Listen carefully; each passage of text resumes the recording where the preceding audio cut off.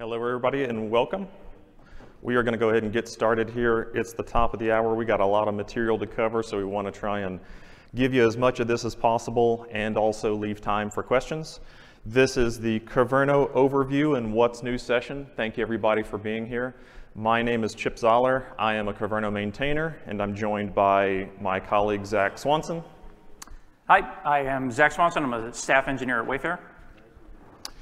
And this is us, if you wanted to confirm our physical identities. All right, so before we get started, if I can just get everybody's attention for 2 minutes. So if you got a phone, laptop, just put it down for 1 second. By a show of hands, who here does not know anything about Kyverno or have never heard of it? Who doesn't know anything about Kyverno? Okay, cool, hands down.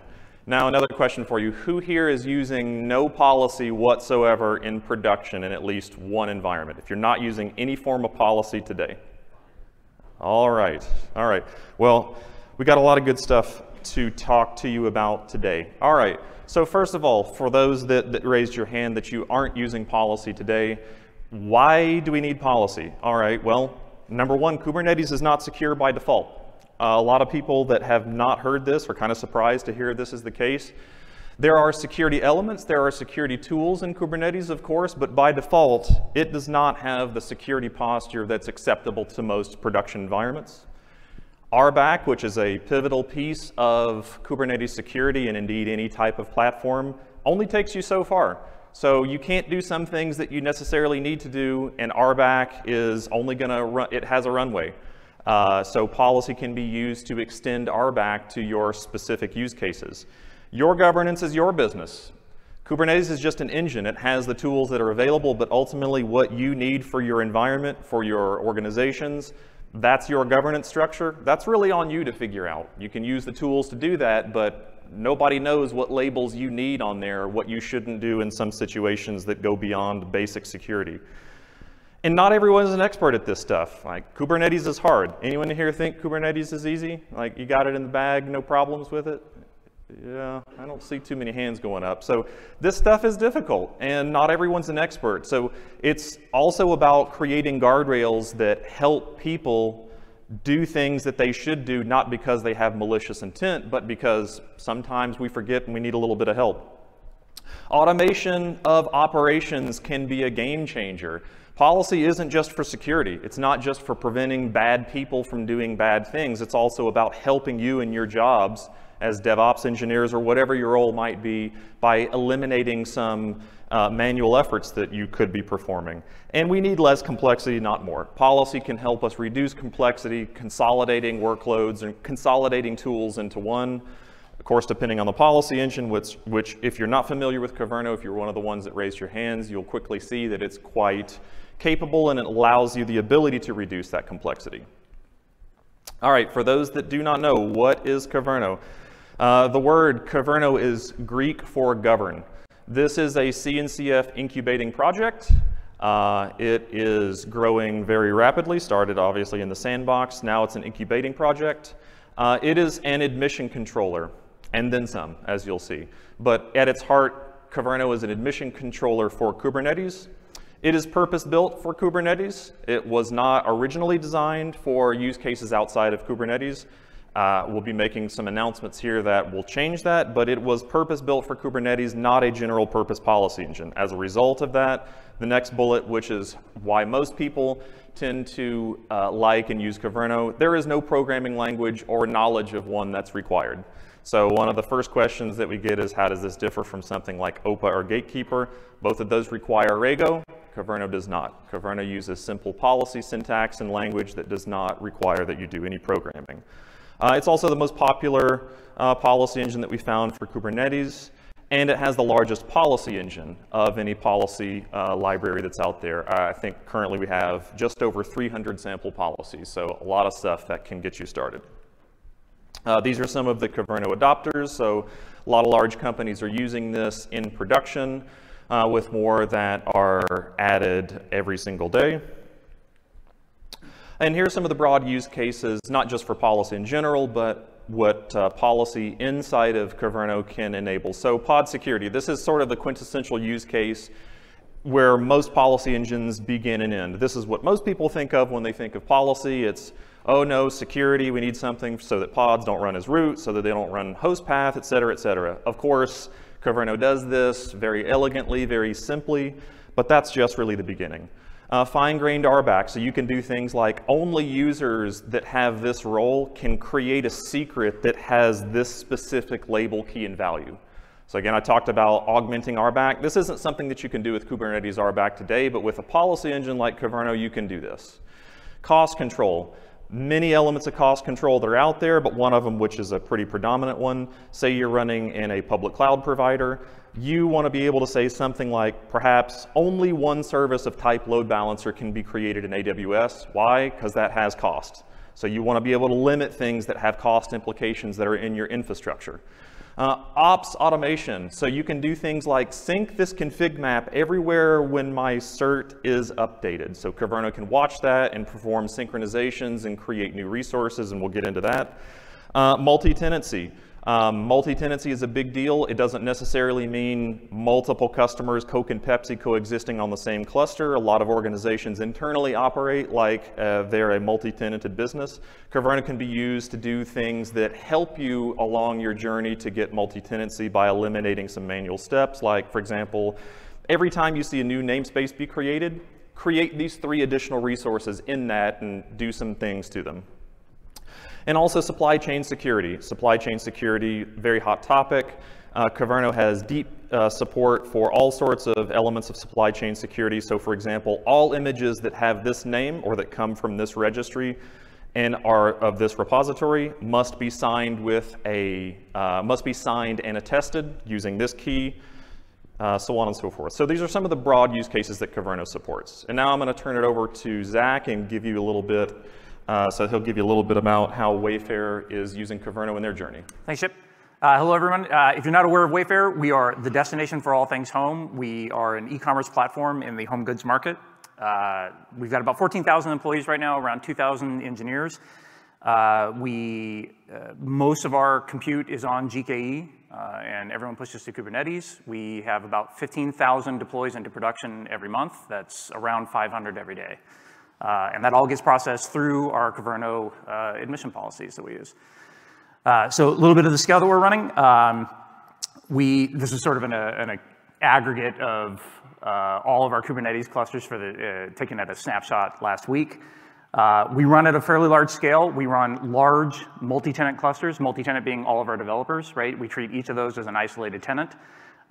We're running about 56 validate rules. The number kind of fluctuates depending on what's going on at any given moment. We add and remove them as necessary, and around 20 mutate policies. And about 10 of those rules are firing at any given moment. Okay. Just a bit of the scale. All right. So what are we doing with Kyverno? We kind of broadly categorize these into 2 different things. And the first one is we protect the platform. There's pod security, as Chip alluded to. That's sort of the usual thing, right, that everybody thinks of. But we're also doing things like preventing someone from redeclaring an ingress host, right, and routing traffic to a different service than was intended, or redeclaring a TLS using Cert Manager that is actually managed external to the cluster, right? Stuff like that. We've used it to prevent some difficult to debug situations, preventing users from enabling certain features that make it hard for us to track down what they've broken. Another point that Chip made, right, is locking down the types of ingress that users can create so that they're locked into the platform, all right? Security, if you attended the Ingress Engine X meeting yesterday and learned about sort of the CVEs that they've had recently, we're using Kyverno to help lock down those annotations, right? Other stuff is, making sure that if you're using an HPA or a pod disruption budget, that you're using that in a way that works for the platform, since you can inadvertently kind of shoot yourself in the foot there. We use namespace labels a lot in the policies to target them. So not every policy is broadly applicable to every namespace and every application, and we use the namespace filtering in Kyverno to help with that. And another big thing that we do is we change the platform out from under the devs without the devs really having to do anything. So when you're running at 2,000 plus developers and 4,000 to 5,000 applications that are flowing, right, and earning money for your company, we try to minimize having to go out to the developers and ask them to change things, right? Because asking them to update 4,000 plus GitHub repos to change an ingress class is going to take months, right? And at some point, you're going to end up having to do it for them, right? So here's just some examples of things that we've done with mutating policies to change things, right? We've swapped from the deprecated ingress annotation for ingress class over to the ingress class name without requiring devs to update their Helm charts or change any of their configurations. We automatically set image registries for pods. That allows us to fail over from one registry region to another if we have to, but also so the devs don't have to worry about what the end state of the image registry looks like. They just know my image is tagged as, you know, Wayfair my app, right? And that's all they have to worry about. The Istio team has used this to seamlessly migrate teams between a gateway class that they're deprecating over to a new one to change how the architecture of the network worked, right? We recently adjusted the Kubernetes default scheduler a little bit to improve bin pack. And once we had proved that out, we mutated everyone's workload so that they automatically use the new scheduler configuration and improved our efficiency on our compute platform. And then another big win, kind of an add-on that we do for our workloads, discovered that we were over-provisioning resources, and with a simple mutation policy, we're able to, without having to ask anybody to update a chart or do anything, we automatically reduce everyone's usage of those resources, and we save tens of thousands of dollars a month for our application developers. So, okay. A quick, I'm not going to go over all of this for you. This is a lot. Why did we migrate to Kyverno? We were on Gatekeeper before. We didn't have a lot of Rego experience. Rego is difficult. The documentation for it is rather tricky, we found. There's distinct differences between Gatekeeper and OPA, and they're not obvious, and the documentation's not very obvious on that.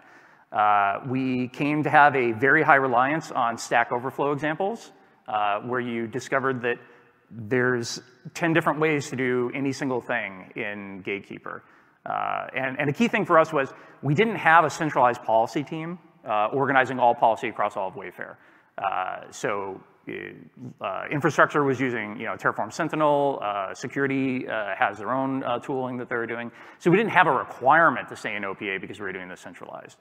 So after we moved to Kyverno, there's an enormous policy library publicly available, right, that we can refer to and use if it's applicable.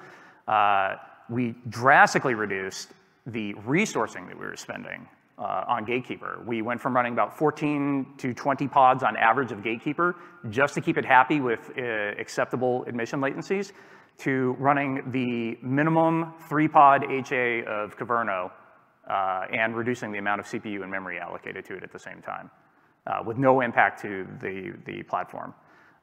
We found the Kyverno community is very active. I'm a part of it. I'm in the Slack channel a lot. It's responsive. You get answers to questions. You get help. And there's the community is willing to engage with everyone.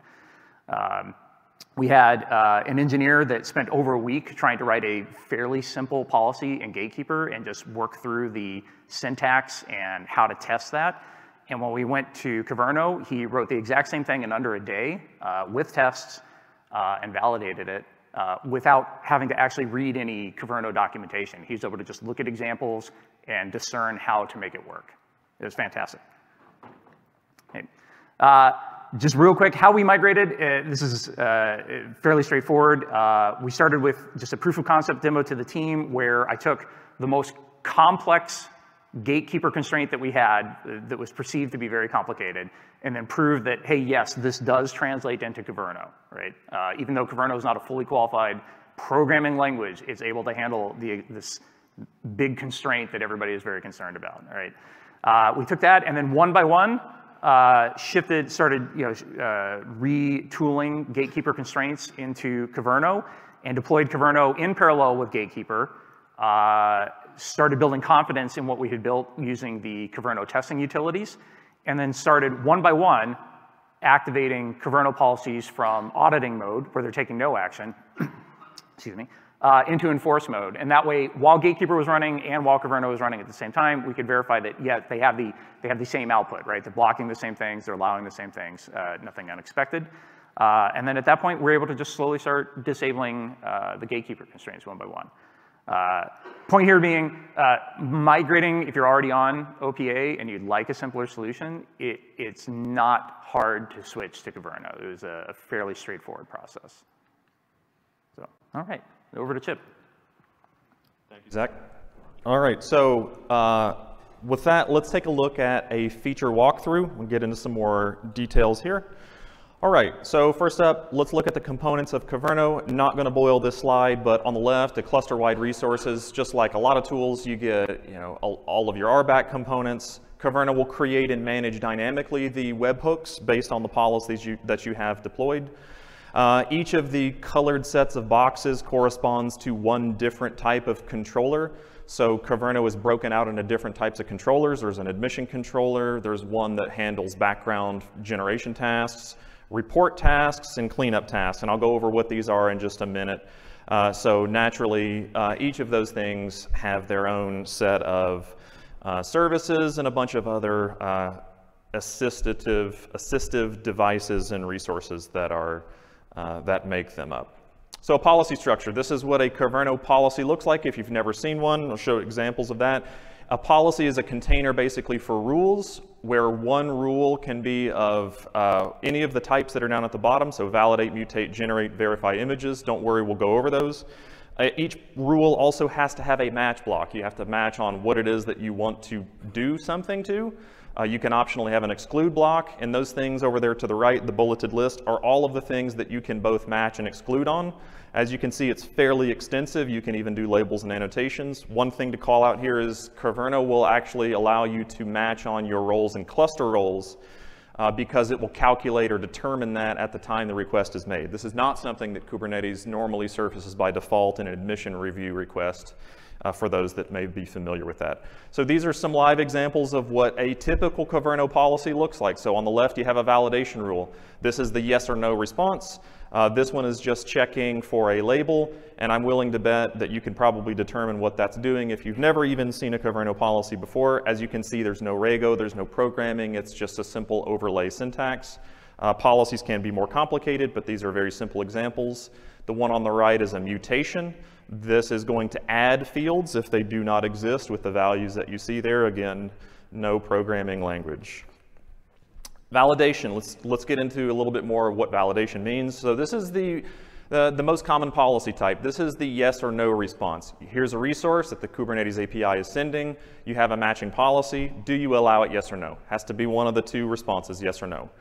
This is the most common rule type. So every example of pod security, these are all going to fit into the validation space. Here's a pod. What do you think of it? Should we allow it because it's good, or should we deny it because it's bad? Validate rules can be written in two primary different ways. You can either use a pattern overlay, which is what the previous example showed. This is for more simple policy styles. Many of them that we see employed use these simple patterns, or they can get more complex by using these advanced level of expressions.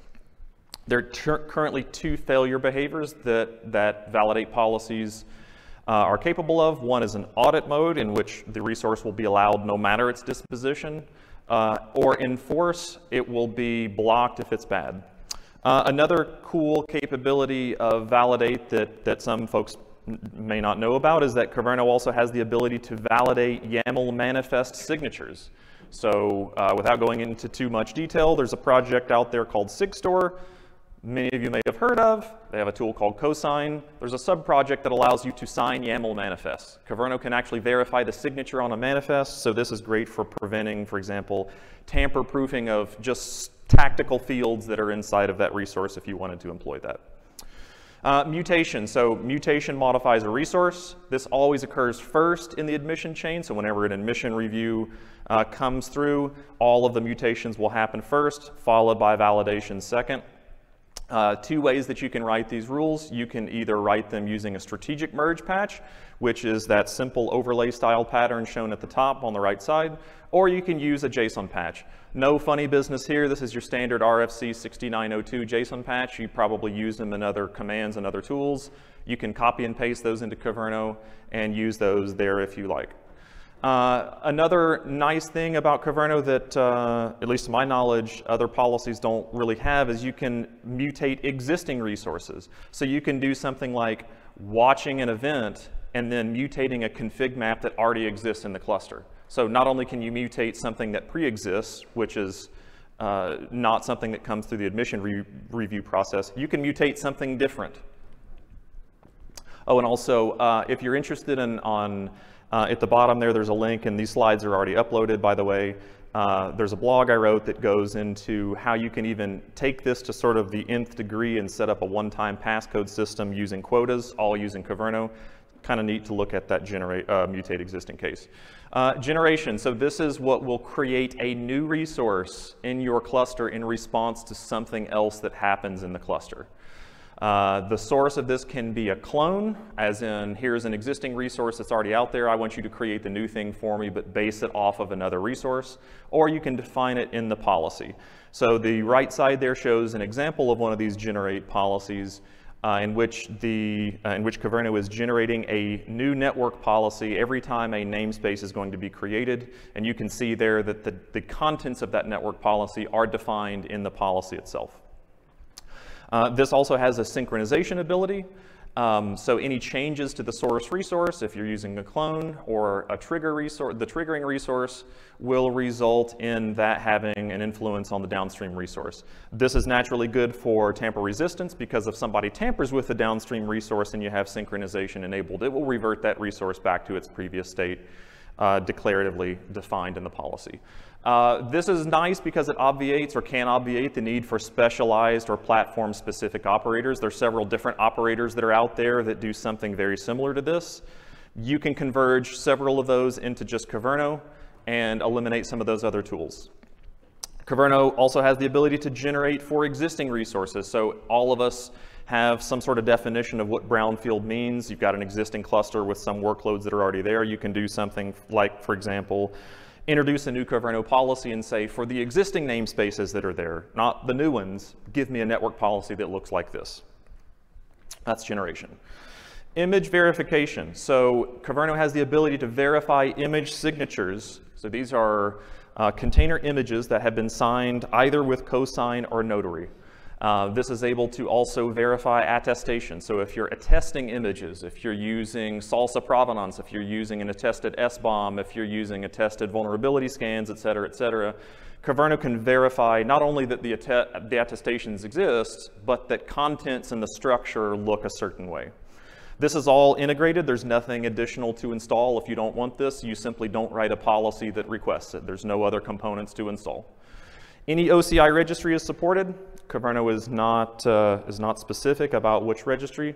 And also with the new changes that are coming, the OCI 1.1 specification that has what's called refers API, Kyverno supports this. Won't go into detail on that. There are other sessions going on this week that talk about refers API. Kyverno supports that. This supports keys, including KMS from different providers, certificates, and keyless that cosign offers. You can also perform decision caching. This is a new enhancement that we're bringing out. So whatever the decision was, Kyverno can cache that and not have to go look up those signatures time and time again. And you can do multi-way checks, so very granular. You can do things like any of these keys must match, all of them at least one, whatever the case is. So that's image verification.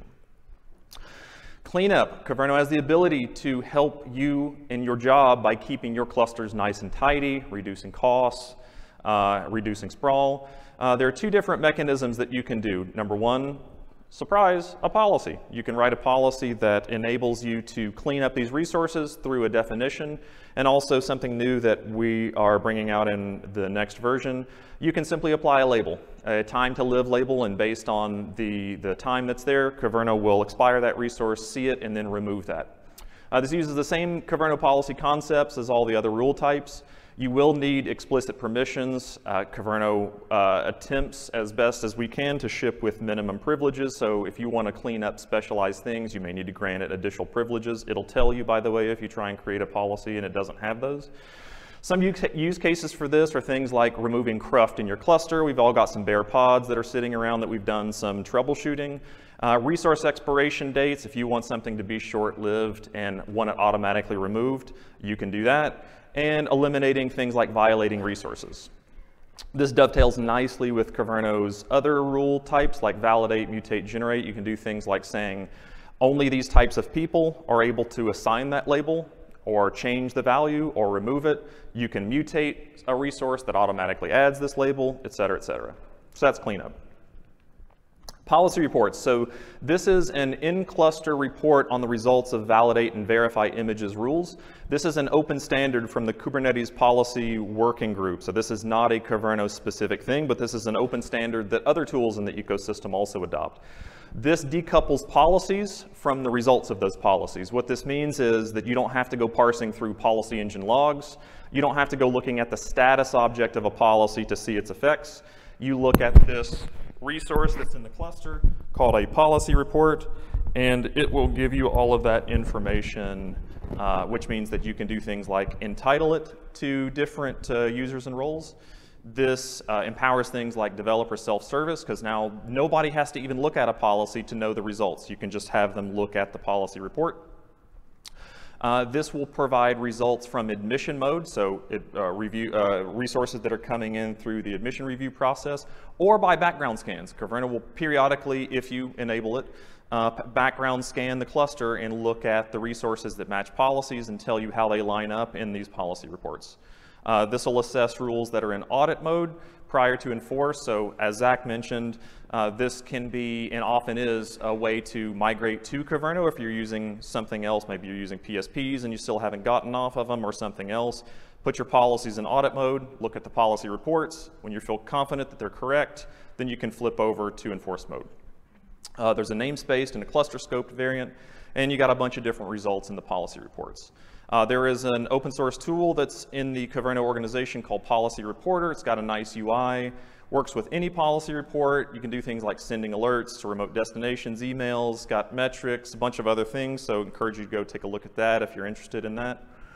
And policy exceptions. So policy exceptions are a custom resource type, and on the right there you can see an example of one. This decouples ownership and lifecycle of exclusions from policies. So Kyverno has the ability to exclude things that are in a policy, but you can also break that out into its own separate resource, which allows self-service so that developers and other users can say, I don't know anything about Kyverno, I don't have access to look at the rules, but I need an exception, so I'm going to request a policy exception, and you can accept the resource as a result of that. This will also factor into policy reports, so you can see if there's a policy exception that's provided there, and this can allow even pretty granular exclusions for things even like per image. You can use RBAC, GitOps, and even other Kyverno policies to provide some guardrails for those, including things like YAML manifest validation that I talked about on the validate slide. So testing, Kyverno has a couple of nifty tools that you can use to test. It has a CLI. This is a standard Golang fully compiled CLI that allows you to test policies outside of a cluster, so great for that shift left. You can test for specific results using the test command, or you can check unknown manifests and see the results of policies by using apply. As I said, using it in pipelines. We've got a kubectl plugin that's available through Crew, a GitHub action that you can quickly plumb in, and of course just manually download. And then fairly new here, the Kyverno Playground. This is a web-based graphical policy editor and tester. And there's a public instance available at playground.kyverno.io. You can also run it on premises if you want. We have a Helm chart that allows you to do that easily, or a standalone binary. It gives you access to some more advanced Kyverno settings that the CLI didn't. Super nice, got a bunch of extra capabilities. And some of those capabilities are shown here. So here's just a quick little demo. On the left side is a policy, on the right is some resources. Click the start button and it's going to give you the validation results. And you can see the results of what the application of that validate rule. And now you can go do a mutate rule, for example. Same sort of situation. We'll see what the mutation is going to be when we click start here. And it'll show you that it passes the mutation. And if you want to see exactly what Kyverno did, open the details page, and boom, right there, you can see the highlighted fields of what your source resource was and what Kyverno did to change that resource. All very simple and easy to use. Accoutrements, so these are your additional things we don't have time to cover, but if you're interested, the slides are available. As I said, these all link to different things that are on the Kyverno homepage. Kyverno's got a bunch of other different abilities that assist in your ability to write policies. Policy library with 300 policies, distributed tracing, pod security admission libraries baked in. I'm not going to drain this. And now what's new? So this is the meat for a lot of folks. So Kyverno 1.11 is our next release. This should be available very soon. We have release candidates that are currently available. Validating admission policy. Kyverno is the first policy engine that has validating admission policy support in 4 different ways. You can write validate rules using cell expressions, which is what validating admission policies support today. You can have Kyverno generate and manage those validating admission policies from those cell-based validate rules if they make use of certain qualified policy language. You can also test validating admission policies in the Kyverno CLI. So if you didn't want to use a Kyverno policy at all, you just wanted to be able to test your validating admission policies, the Kyverno CLI supports you to be able to test those outside of a cluster. And you can generate policy reports from those validating admission policies. Some other enhancements that are in 1.11, policy reports now results are now per resource. Previously they were per policy. Cosign 2.0 support's been added. This includes notary updates and also that refers API that I mentioned earlier.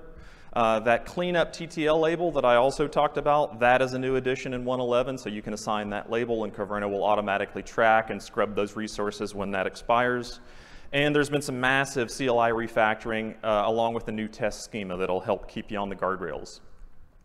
2 new projects that we'd like to announce today. One of them is called Chainsaw. This is a new test tool that was inspired by another tool that's in the CNCF. This allows you to test any sort of operator that you want. There's no dependency on Kyverno. You can use this to test other operators and other resources. And now Kyverno supports JSON. So typically, or in the past, Kyverno was a policy engine that was only limited to Kubernetes. We're glad to announce that that is no longer the case. Kyverno now supports arbitrary JSON, so you can use this in pipelines to test anything that you want. Any JSON that you can provide it, you can write a Kyverno policy and be able to validate that and follow those links for more information. What's next? We are currently planning for graduation. So we're working towards that. We're going to be looking at resource caching for anything, version 2 APIs, so our policies are up to date. A new warning mode, for each loops for generate rules, some policy exception enhancements, and aggregated APIs for policy reports are what we're looking at. Here's a way to get involved. Come see us in booth F19. A couple other sessions that are happening on Thursday. The rest of this you can see on the slides when you get them. And with that, we have about 2 minutes for questions. If you have a question, please step to the mic so that we have that on the recording. Afterwards, if there are any folks that have lingering questions, let's take those out in the hallway so that we can allow the next presenter to come up and get set. So glad to take your questions now if there are any. And otherwise, please scan the QR code and give us some feedback on this session. We'd love to hear it. Thank you very much.